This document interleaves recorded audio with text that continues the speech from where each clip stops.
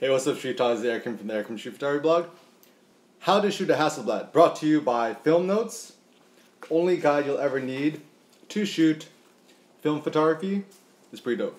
Anyways, I want to introduce to you guys today the Hasselblad. So, big ups to my friend Jeroen Helmink. I essentially taught a workshop, and he said, "Hey, how about instead of paying you money, I'll give you a Hasselblad?" And I said, yes, best decision of my life. So I'll tell you why I love this camera. So first of all, the great thing about the Hasselblad is it's like a big Lego camera. So it's modular, meaning I could just take apart the back. Pretty cool. Also, nowadays you can even buy a digital sensor that just looks like this. Just stick it on top. Another thing. Boom. And this whole thing could actually be removable. So if I took this off, right, and I collapse this down here, this whole module here is removable. Pretty cool, right? Furthermore, you can even take off the lens, pushing this little button here. Whoops. Took a photo. Oops, it's locked now. Oops, sorry about that. Put this back on.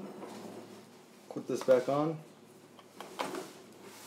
And if you want to unstuck the shutter button, you could just wind this again. So it's ready to get clicked again. So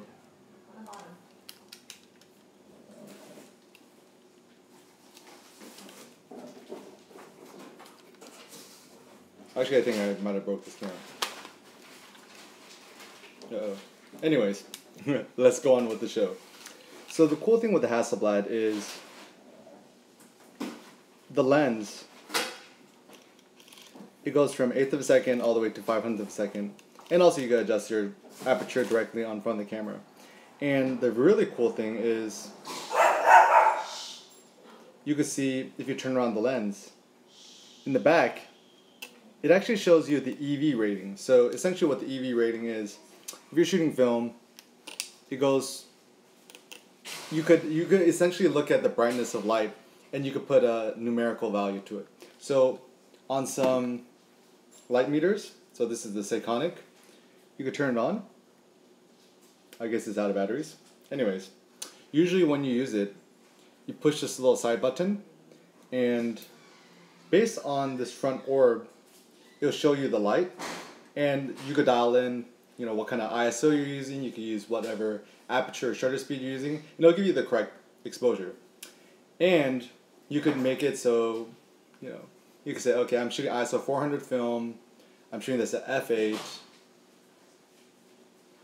what shutter speed do I want? And then you could use this little scroll wheel on the side to determine that. You can also switch it to the EV mode, so you can actually learn with your eyes, I'm out shooting and I'm shooting in the shade, that might be an EV of 10 or 15, whatever it may be. So to be frank, I don't actually really know EV very well, but I know a lot of film photographers or just photographers who prefer to use EV as a way to determine light.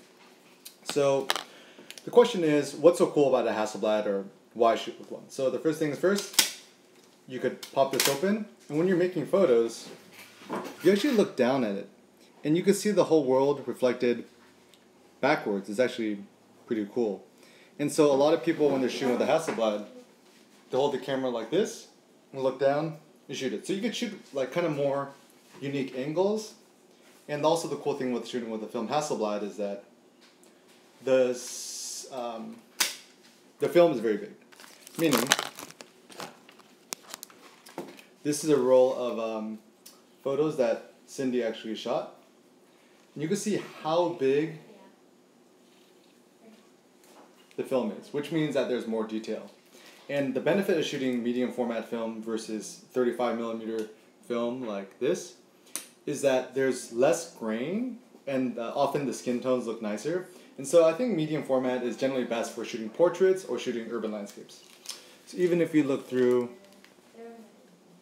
all these images, I'm actually not sure what these are all photographs of, but if you hold this up to the light, you can essentially see the image is really big. Another pro tip is if you have an iPad, you can just set your iPad to a white background, full brightness, and you can actually put the film against the background, and you can actually better see the images. So essentially it's a getaway to use a light box.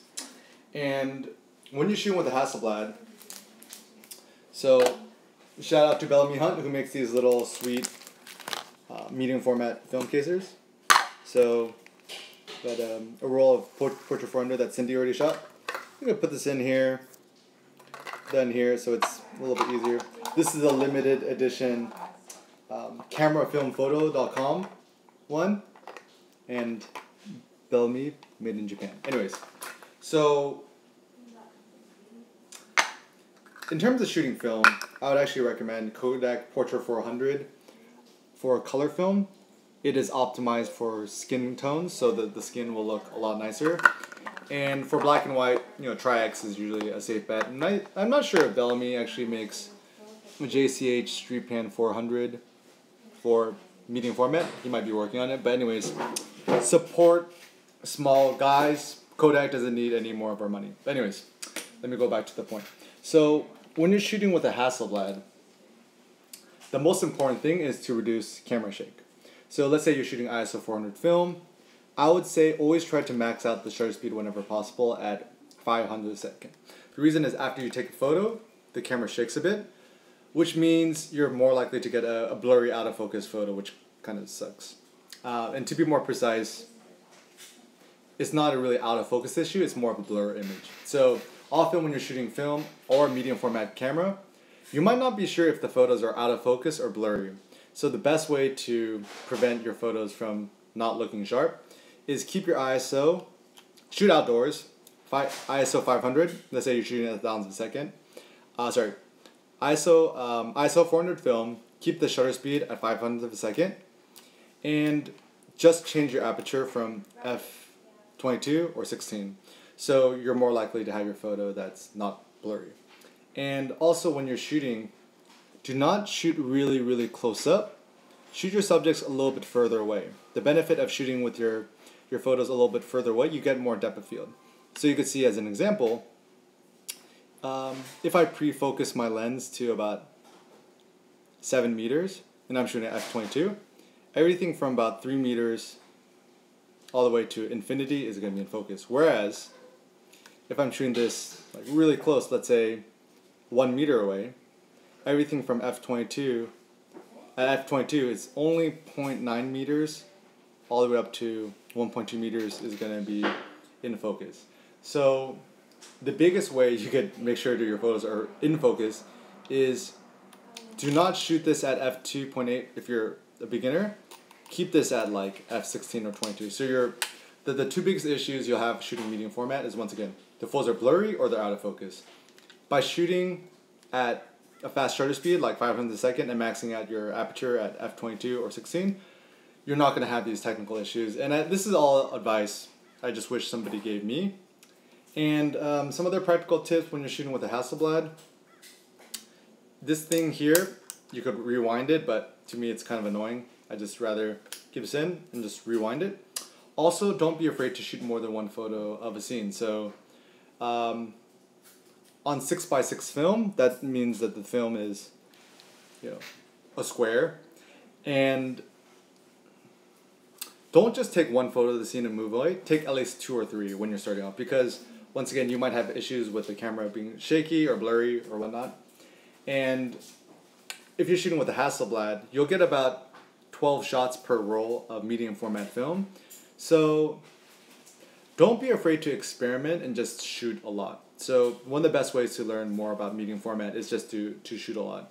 And in terms of a light meter, you don't need to buy a Seikonic. Just download a smartphone app, light meter app, and do it for free.